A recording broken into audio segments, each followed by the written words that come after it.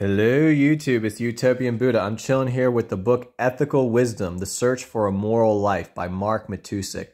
This is a fantastic book, guys. I've read it. It's been read multiple times. I've highlighted it up. I think I'm going to do a long form video on this just to get people interested, because I think this is one of the best books I've ever read, honestly. It's just so simple and straightforward, and it helps you learn a lot. So let's just get started. So let's just I'm just going to go through the book and read the parts that I've highlighted. So here's something I've highlighted.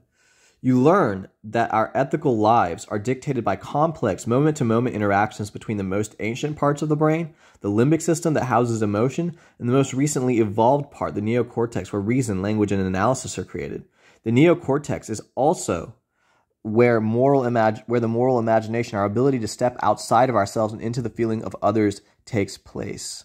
The understanding of what it means to suffer not only our own pain, which anything but rudimentary nervous system can do, but also the pain of others, has long been considered the distilled essence of our humanity. So yeah, that was deep. That was deep. All right, let's go to it. See what else I've highlighted.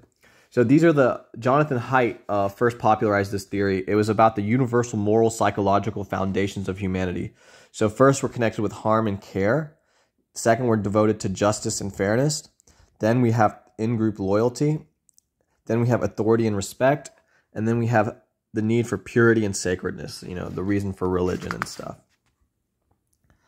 We talk about neuroplasticity in this, if you're familiar with that. We talk about how our bodies produce 100,000 neurons every day. They talk about mirror neurons, the empathy neurons. Nature provided us with a mechanism for becoming other people.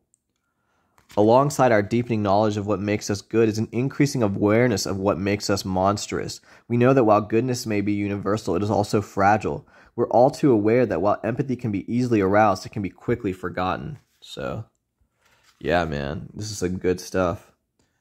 Those who see fit to maximize their profit and pleasure at the expense of others may well fail to propagate their genes, a scientist continued.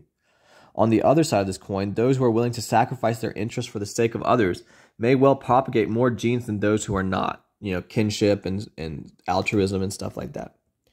Since our brains are wired to learn through suggestion, mirroring, repetition, guidance, and not self-hatred, elevation is a more effective path for encouraging positive self-awareness.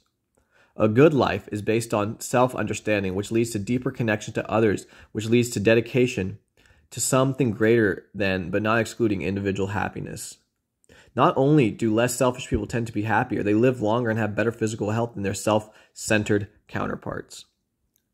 So I think I mean, I got 3 minutes. I guess I could do more. So that was the introduction. I guess I'll just do one part, or like a few parts a day, honestly. So that's a good 3-minute video. Then the next thing is going to be called The Laugh That Preceded Philosophy on Harm and Care. You got a nice quote by Eric Fromm there. Man is a primate that emerged at the point of evolution where instinctive determination had reached a minimum and the development of a brain a maximum. So, yeah, dude, deep stuff. Deep stuff.